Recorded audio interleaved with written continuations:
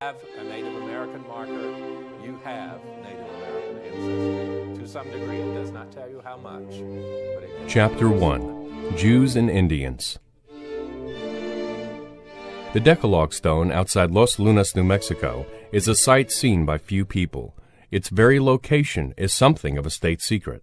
You need a $25 access permit from the Public Land Office to go to it. Only officials are very clear. They cannot and will not give you directions. I would never have found this Phoenician Hebrew version of the Ten Commandments,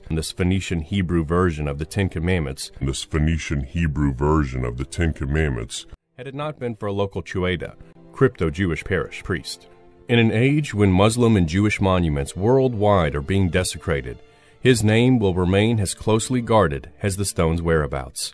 Suffice it to say that the Decalogue stone rests in a hidden cleft amid the dry, juniper-studded hills of South Albuquerque, near the edge of the Isleta Pueblo Indian Reservation. It was Professor Robert Pfeiffer of Harvard University who first translated the Decalogue stone in 1949. He identified it as a short version of the Ten Commandments, as given in Exodus 20, and noted that the style of Hebrew letters on it was in use from about 1000 BCE. This dating would place it in the age of Solomon, builder of the first temple in Jerusalem.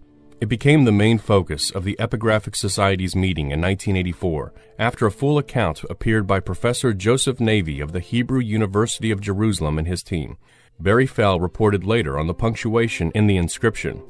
Theories have continued to spring up about how an archaic Hebrew text of the Ten Commandments could have been incised in expert, ancient capitals in the face of a multi-ton boulder of volcanic basalt, one of the hardest minerals on Earth. They range from a mad professor's joke, to a marooned Phoenician, to a troop of Boy Scouts, to you name it. Few seem to want to believe it can exist, but there it was before my very eyes. It says, I am Jehovah thy God, who hath taken thee out of the land of Egypt, from the house of slaves. There must be no other gods before my face.